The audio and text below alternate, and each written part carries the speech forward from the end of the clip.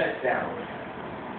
We played hide and go seek in lagoons created out of bed sheets, and we used forts that were made out of math worksheets, and you trained me in arithmetic, so I wouldn't just be dope as a structural engineer. You wanted me to be an engineer that could create smiles on my mom's face that could never fade southern. Well-structured letters after T, always in uppercase. In the summer of 1988, you taught me how to paint.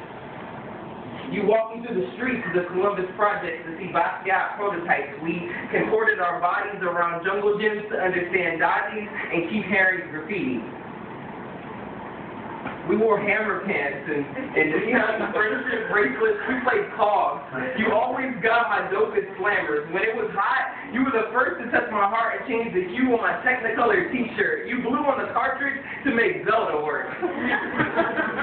But more than a video game, you showed me how to catch knives and throw flames. You put your chin on my shoulder and you whispered in my ear that Frida Kahlo was your favorite because instead of painting like a black canvas and a stupid pink line through it and calling it art, she would paint a picture of herself with her heart exposed and her arteries creating expressways to a ribcage to house dead monkeys and froze. You told me that sometimes metaphors were like Duncan Hines icing on Parisian jasmine creme brulee. Then, ironically, we would go home and eat funfetti frosting from the tube with index finger spoons and talk about how hot Princess Jasmine was from Aladdin. I would say Mom was prettier, though.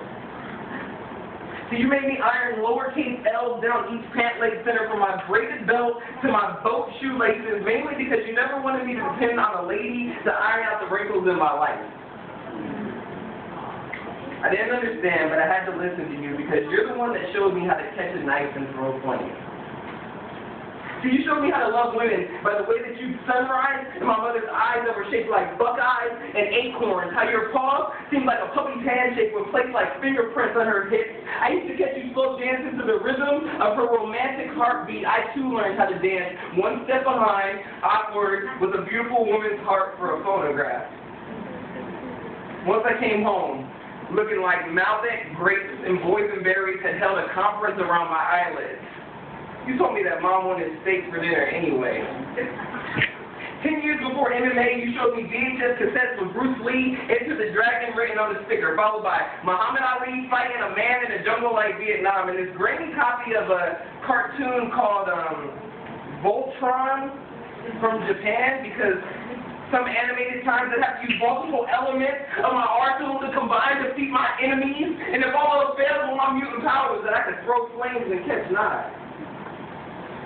The one thing that I loved the most about you, Poppy, was that you read the Bible with the intensity of a comic strip with built-in early 90s hip-hop soundtrack. I mean, you made me memorize the book so I could understand the library. You made me recite the verses until the rhymes became my language, but most importantly, when the book closed, the pages became animated like viewfinder film in the movie of your life. See, you lived those pages.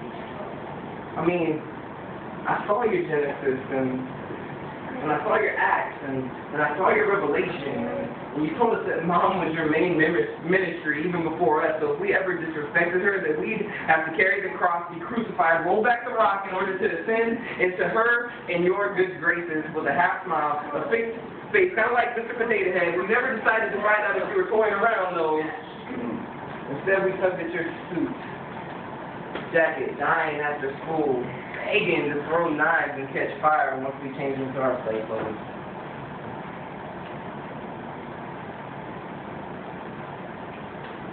Truth be told,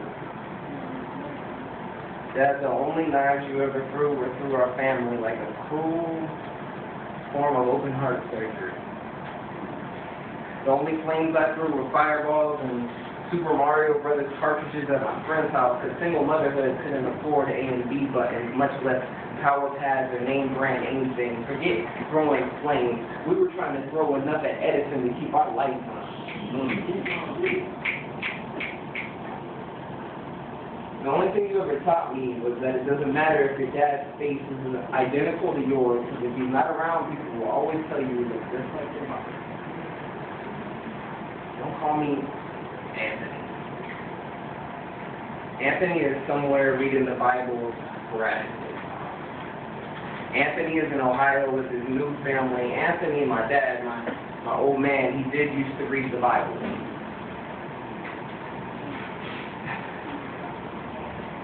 But he never made it past Exodus. We used to play catch with knives and throw flames for 40-yard touchdowns because there was no dad at home to remind us that it was dangerous.